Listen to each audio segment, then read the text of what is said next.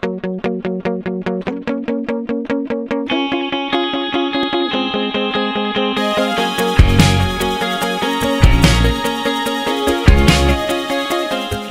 this video, we're going to be exploring the Number Pieces app for the iPads.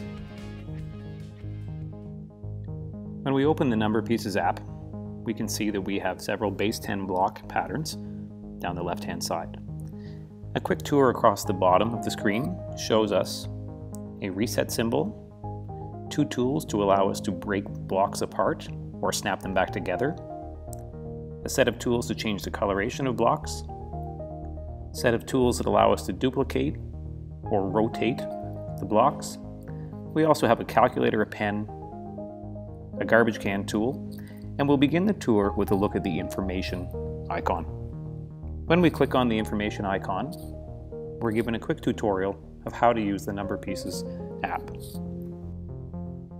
Heading back to our workspace, we can use our finger to grab blocks and bring them over. They can be done, as said earlier, in groups of 1, groups of 10 vertically, groups of 10 horizontally, packages of 100. If I wanted to remove this, I can either use my finger to draw a line around these shapes, press the garbage can, and they disappear.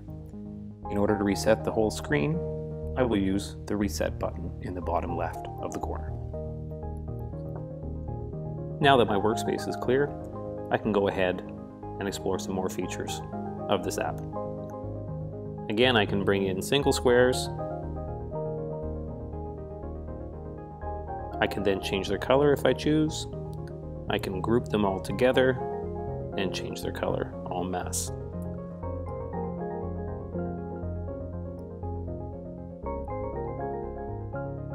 A feature we can explore now is breaking apart these large blocks of 100 or blocks of 10. By selecting the icon in the bottom left, the break apart icon, and then tapping on the screen, I can now break apart my hundreds into groups of 10.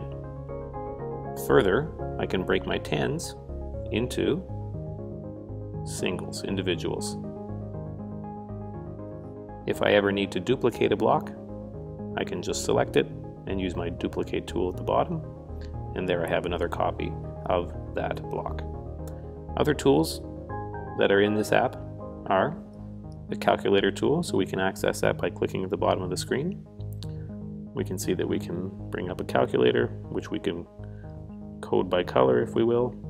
We could also insert a question mark for a student to figure out a variable. We also have a pen tool where we can annotate. So selecting that at the bottom of the screen brings up the toolbar on the right, where we can then select. Just going to delete that. Once we select our pen, we can write on here. We can also choose to have a straight edge, and of course we can change the color of those as well. Hopefully this app will serve you well in making your students more math literate.